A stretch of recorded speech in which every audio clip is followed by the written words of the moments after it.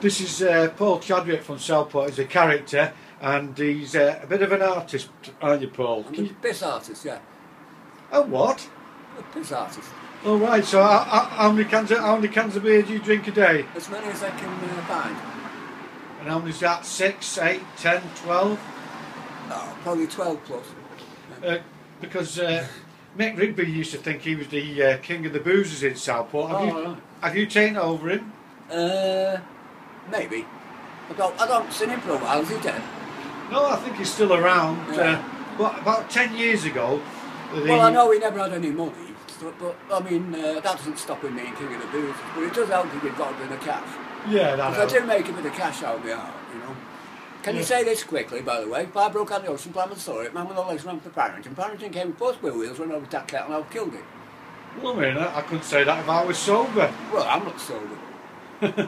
All right, thanks, Paul. Okay.